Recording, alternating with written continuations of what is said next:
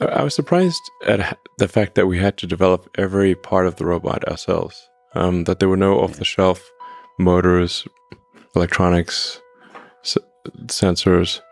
Like we had to develop everything. We couldn't actually find a source of electric motors for any amount of money. So it's not even just the efficient, inexpensive. It's like anything. There's not a no. Huh. So the actuators, everything has to be designed from scratch. We tried hard to find anything that was, because you think of how many electric motors are made in the world. Mm-hmm. There's like tens of thousands, hundreds of thousands of electric motor designs. None of them were suitable for a humanoid robot. Literally none. So we had to develop our own, design it specifically for what a human